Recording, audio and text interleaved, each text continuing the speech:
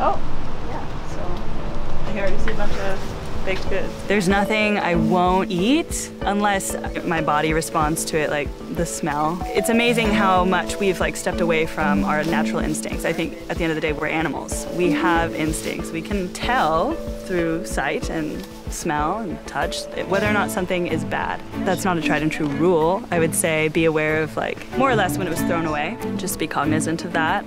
You can look at the expiration date. It probably is irrelevant, so you could just ignore it like I do. Yay! This is what I'm talking about. We got a sandwich. We got a cheese and fruit platter. This whole bag is just full of these barbecue chicken thing. So I'm just gonna just toss those back in there. If you haven't gone before, you will be amazed at what you can find. Everything. Everything is in the dumpster. I'm living off as much dove food as I can without being unhealthy. And there's no sign also here, so the fence isn't locked.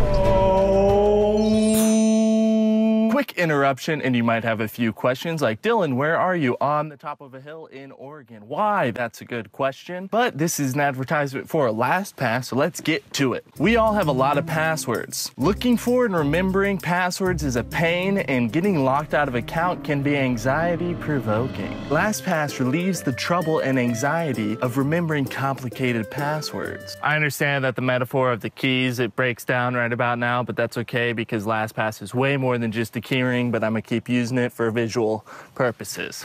With LastPass, you don't have to write down, remember, or reset passwords. LastPass takes care of all that for you so that you can stay sane. Put your passwords on autopilot with LastPass. I actually use LastPass and I find it extraordinarily helpful. I used to have a Word document listed full of passwords, complicated, all of them so confusing. But with LastPass, I only have to remember one master password, or in the case of the mobile app, all I have to remember is my thumbprint, which I seem to never forget. I use it myself, I find it very helpful, and I recommend it to you. It's completely free, so give it a try. Use the link in the description down below and enjoy today's video. Hi, my name is Ranae, and this is Gertie, or Gertrude Stein. I was looking for a vehicle for maybe a month. I wanted to hit the road really fast. I had money already saved up, and so I was itching to go. I liked how the Element utilized all of the space. So it didn't have any features just to look cool or interesting. It's like probably the ugliest car, but it's ugly for a purpose. And I really like how it's inconspicuous, it's super short, it has four-wheel drive, it has decent clearance, reliability too. Hondas are just like super reliable. I was introduced to climbing by one of my roommates about 3 years ago. I instantly fell in love with it, but I was 26 at the time and I just felt like I had a lot of catching up to do. And I've always been into traveling and into stint work, saving up money for like the next adventure. I knew when I found out that being a dirtbag or living on the road was a part of the climbing lifestyle that it was perfect for me.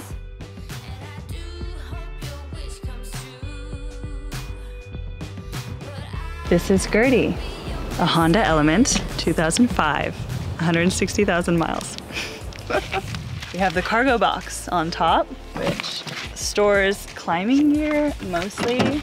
I have dirty clothes up here, all the climbing stuff, laundry detergent, and a camping chair. We have the water jug, necessary, and dry food goods in this bin here, which includes Nutella, one staple. And then I keep my clothes in a shoe box holder. I just find that like the easiest way to organize in between. It's like a towel, some extra sweaters, and then like notebooks, books I'm reading, bungees I use for hanging the scarves, and I also use it to hang things to dry. Oh, here's a Lucy light, charging. I have two. Okay, let's go to the back. This duct tape feature is actually only available on the 2005, so it's actually pretty special. We got my 2-burner stove, more food storage, just like a lot of spices I keep in here. Tahina and peanut butter are staples as well. And then I have like some bathroom products and climbing gear. The awesome thing about the Element is that all the seats fold flat. So you could even use an element without building the bed, but I wanted to take one of the seats out so that I have more room for storage. I can fold it into a single. There's hinges. It's just plywood pieces, 2 pieces with hinges, and then the carpet over those. So it can fold in half, and then I can pop up the 3rd seat for a passenger. Sometimes, like if I'm in the city, I want more privacy than the scarves will allow, or it's just too bright. So in that scenario, I use this to cover the windows. For the dirt bag, spices, so important. If you want to live cheap, you got to learn to cook with like all sorts of grains. These are all like Indian spices. I really like Indian cuisine. Dishes, coffee. This was from the dumpster. And this is not even 1% of what I find in Starbucks dumpsters. Coffee is rare. Like this was the first time I found coffee. But in terms of like baked goods, sandwiches, yogurt parfaits, everything that you ever could eat from Starbucks, it's aplenty. These are just random, like sunflower seeds from the dumpster. And that's oatmeal, not from the dumpster. Oh, and toilet paper. You always want to bring toilet paper because you never know if you're gonna like get to an outhouse that doesn't have it, or like I'm all for natural, but it's harder to do that in certain places.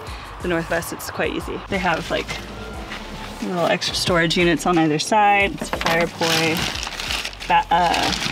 shower / cleaning stuff. It's exactly 4 feet too, so you can just get a sheet of plywood and cut it in half. From here, we access the cooler. I do a lot of trail running on the road as well. I like to hang a headlamp so I can easily access it at night. Also for stealth camping, I don't know, I guess the main tip is like pee before you get there. Get in your car as fast as possible and then immediately like cover everything up. So stay out of your car until you are sleeping in it. And then when you wake up, just like, preferably you exit the car with clothes on. I think most people around would prefer that if you're in the city or in the neighborhood, but I've seen either or. Living in a dark, clouded haze, we thought it was always on fire. I think that it's easy for me to make money while living on the road because, well, first and foremost, it started out with a pretty nice security blanket of savings. I've just always been a saver. Like, I've never been someone who goes out and spends a lot of money. I've always been like into buying used clothes. I had a good amount of money saved up. But then I also have always been like into working like stint-based jobs, like gigs. I am a big fan of Craigslist gigs. I've done like so many weird things, like food tasting. I was in this music video as a double. I've done like bartending at weddings. So I have like a lot of experience that I can put on a resume or that I can use to get jobs in like various fields. I think that's really helpful. So if you're someone that has like a pretty narrow field of experience, it might be trickier to find stint work depending on where you want to go. But if you are in the restaurant industry, service industry, anything, or are exploring or have explored the gig Craigslist world, I think that's really beneficial if you want to be working like while you're on the road and just like post up somewhere, work for a few months, and then carry on.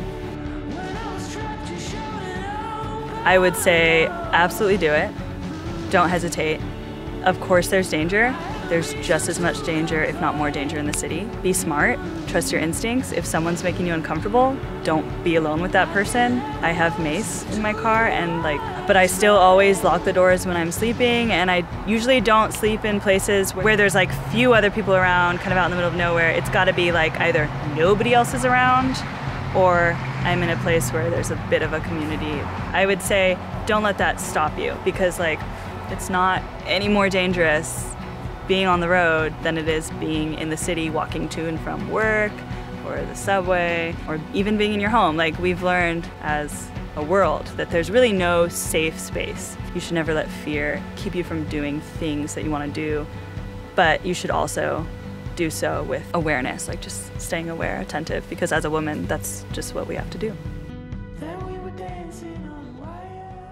We just wrapped up dumpster diving here in Portland. If you enjoyed today's video, be sure to like, comment, and subscribe. And if you want to see more about Ranae, you can find her at Dirtbag Yoga on Facebook. Linked up down below. Yeah, come take one of my classes on the road, or dumpster dive, or go climbing.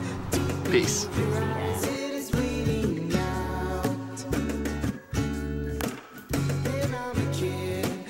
and some is used